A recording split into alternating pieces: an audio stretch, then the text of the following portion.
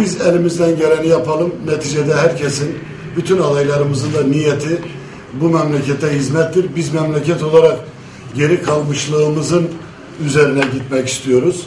O yüzden bir an önce Elazığ için çalışacak bir başkana kavuşması, sahip olması ve bu memleketin tekrar eski günlerdeki gibi layık olduğu yere getirilmesi için çaba gösteriyoruz.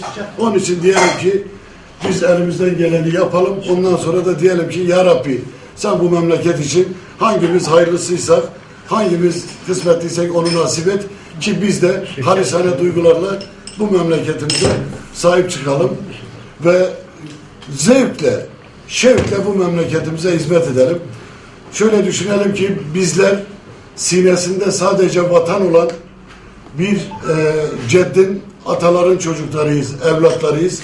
Sözümüzde, özümüzde hep o var. Biz de tabii nüktedanlığımız var.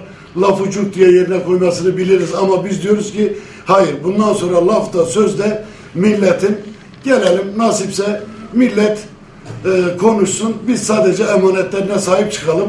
Bu memleketi ne olur kurda kuşa yem etmeyelim. Herkes bu memleketin çocuğu, bu memleketin yetiştirdiği insanlar. Ben bilirim ki bu memleket her insan memleketine borçlu olarak doğar.